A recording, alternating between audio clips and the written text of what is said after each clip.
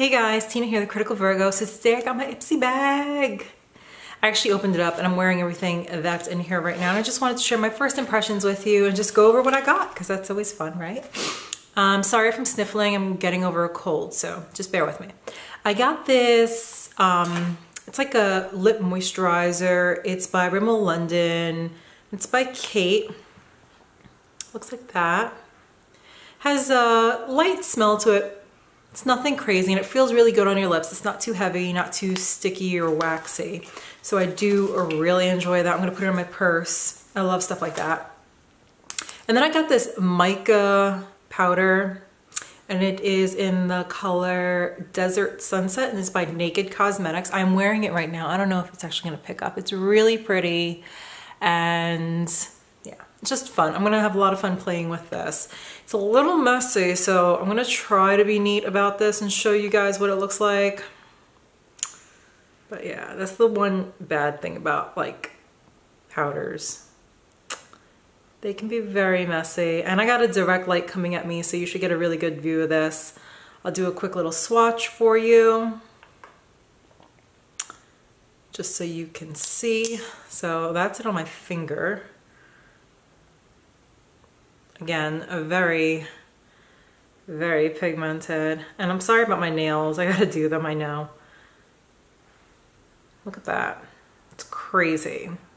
So a little bit goes a very, very long way. The only like thing that I don't like about these mica pigments is that like it gets all around the jar. So these things get really messy very quick. But they are great as far as color goes, so. I don't know. Guess you can't have it all, right? Let me wipe this off. Give me 1 second. Use an old dish rag because I want to swatch a few other things for you too. So I got this Bahama Mama bronzer powder. It's very small. It's cute though. Just very, very small. And it opens up. I like this. And I'll try to swatch it for you. It's a real cool tone. A little bit goes a long way. It's not really gonna pick up on my skin, I don't think. Oh yeah, well. But it's really cool. There's not a whole lot of shimmer in it and I like it a lot. I'm actually wearing it right now. I used it for like a very light color in place of contour. I don't know how it's gonna pick up on the camera, but in my mirror it looked great. I also got Mana Karra Beauty. It's a blush in the color Paradise. And it looks like this. It's very pigmented. It feels great actually. And there you go. So it is another one where a little bit goes a long way. It's got a lot of shimmer in it. I'm wearing it right now very lightly. I don't like a whole lot of blush, but again, I don't know how this will pick up on the camera until I edit this. So I like it right now. If I change my mind, I will reshoot this and let you guys know. The last thing I got, and I wish I got this like earlier in the month because I do a lot of filing. I'm a paralegal and my nails get beaten up. My nail polish never lasts. So this would have been really helpful when I did my nails over the weekend. It's the Ciate London Gelology Top Coat. And I'll show you it in the box first because it's a very metallic bottle, so I'm sure there's gonna be a lot of glare off of my light.